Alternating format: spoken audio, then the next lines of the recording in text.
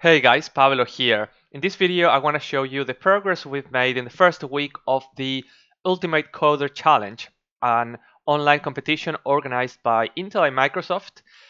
We at Zenva are one of the 8 teams selected to participate in this challenge in the world, which consists of developing a commercial virtual reality app within 8 weeks.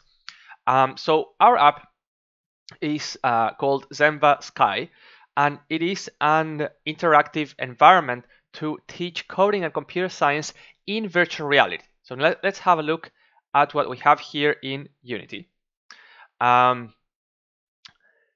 Basically, this is what happens, right? Humans learn in their environment. We are hardwired to learn from our social environment, to survive in nature.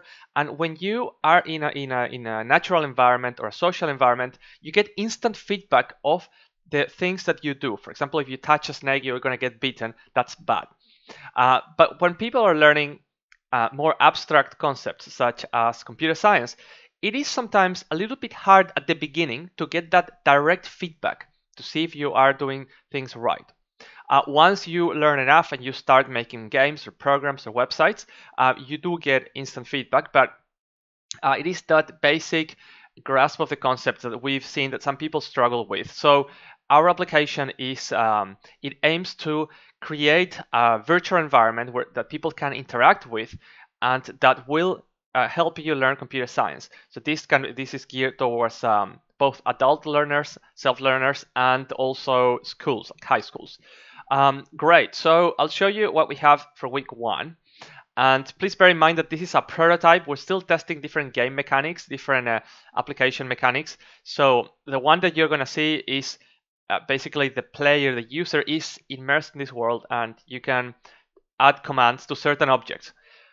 We still want to develop a couple of other prototypes just to see which one can help us present the concepts in a better way. So you might see a bit of a change in the upcoming weeks because I still want to explore a couple more options before sort of really creating all the content or the different modules on one particular mechanic. So let's go and have a look.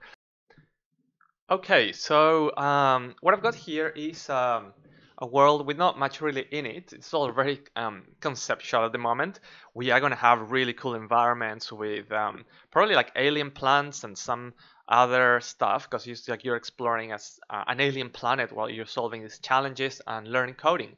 Great. So what I'm going to do now is select one of these objects, and I want to move these blocks. So I'm going to select the move command, and then I'm able to select which axis that's gonna move towards. And at the moment, I don't have I haven't installed the virtual reality keyboard or some other easy way to enter numbers. So for now, I'm just gonna have to type a number. So I'm gonna go and write, let's say 1, and then I can add that command to my program. So I'm creating this program in here, and I can go and I can add other commands to that program.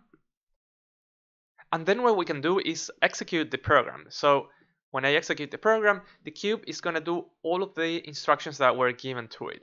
And the idea is that you'll be using something like this to solve puzzles, so that you get familiar with concepts such as variables, conditions, methods, Boolean logic, and possibly we might explore other areas as well, within Turing machines and image compression, binary numbers, and some other stuff, as long as we can fit it into a mechanic or a style that is engaging for the learner and that can be mapped to different computer science curriculums. All right, well, that's all of our progress for the first week. It's been very intense, and we look forward to add a lot more things to this and to try some other mechanics. So stay tuned and don't miss on the next update.